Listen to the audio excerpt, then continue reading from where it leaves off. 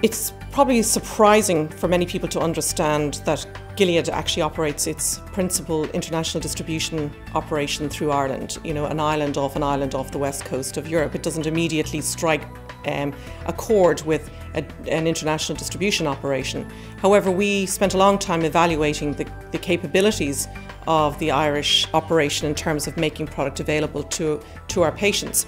The service levels were identical between the same air freight carriers, irrespective of the country of location. So we receive orders today, up to 1 o'clock today, and they will be delivered before 12 o'clock to all of the major markets of Europe on the next day.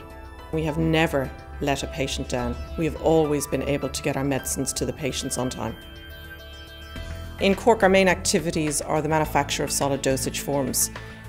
We manufacture antiviral products for the treatment mainly of hepatitis, HIV and AIDS, and they are packaged here also, tested, released and distributed through our Dublin operations. We employ about 200 people on site. Also in Cork we have our Financial Shared Services Centre, which provides international finance functions for all of our affiliates based throughout Europe.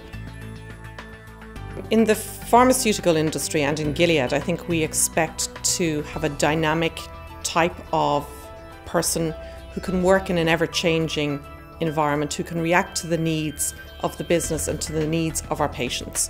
So we like to hire people with good problem-solving skills, with good engineering skills, with experience of and knowledge of the pharmaceutical industry.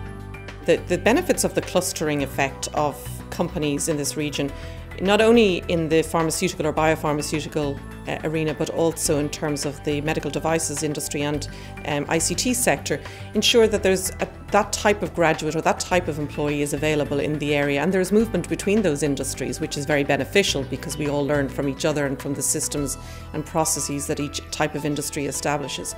We found it easy, to be honest, to find the right type of employee and to attract the right type of employee, and I think that is just a benefit of the university and academia community linking with industry to produce the right type of graduate and to make sure we have the right skill set in our community.